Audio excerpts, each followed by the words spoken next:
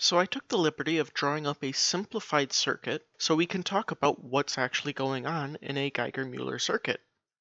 What we do is we have this whole area on the left going into our GM tube, which is actually our voltage booster.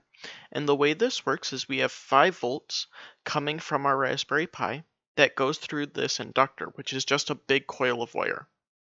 Now, it's normally going through here because this is powered by our PWM circuit, and this is just basically a switch. When it's turned on, it allows electricity to flow through here and flow right to ground. And so our 5 volts goes through our inductor, goes to ground, and is very happy. However, when we turn this off, that means that no electricity can flow, and so we lose current.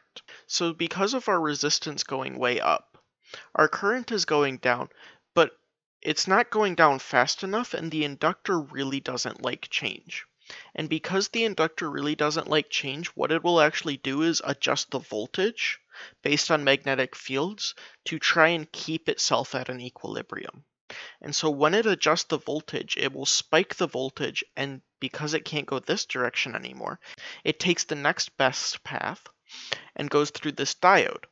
Now this diode just acts as a one-way valve. It means once we send electricity over, it can't come back, and that's all it does. So we send it over this diode and it gets stuck in this capacitor.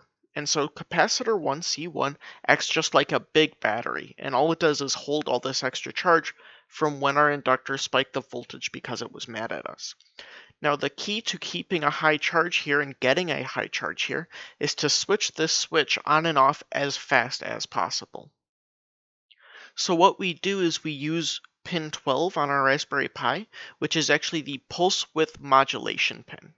And what it does is it creates a square wave, so it just basically goes from 0 volts to 3.3 volts and back to 0 volts as fast as it can. About 1000 hertz is what we have it set to do. And so it just switches this about 1000 times a second so that we can create that voltage up here on our capacitor, because our Geiger tube needs a high voltage. So I'm sure you all know how Geiger-Muller tubes work, so we'll say that we've got a click. A bit of ionizing radiation has come through the tube and created an electrical charge. So we now have the electrical charge go through a resistor and a capacitor. These are our low-pass filter.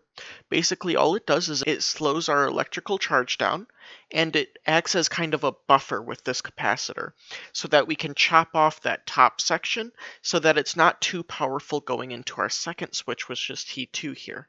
So now we're going into this second section, which is the section on the left. This is our inverter. Now in our inverter, we have 3.3 volts coming from the board, and it's always going into our measurement pin through resistor R2.